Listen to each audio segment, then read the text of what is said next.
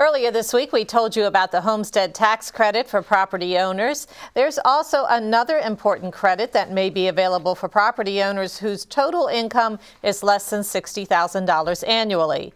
Robert Young, the director of the Department of Assessments and Taxation, says not everyone who makes under $60,000 is eligible, but it's worth applying to see if you qualify. The way it works is you apply based on your gross income, and then we compare it to the taxes. Now, we talked earlier about the Homestead Credit, which limits assessment increases. So if you're getting a Homestead Credit, that credit has to come off the eligible taxes before we calculate your eligibility for a Homeowners Tax Credit based on your income.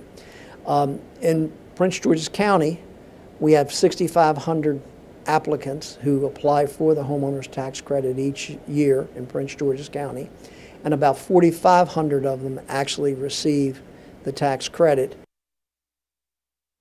And you must apply for the Homeowners Tax Credit each year, unlike the Homestead Credit, which has a one-time application. For more information on either tax credit, you can log on to dat.state.md.us.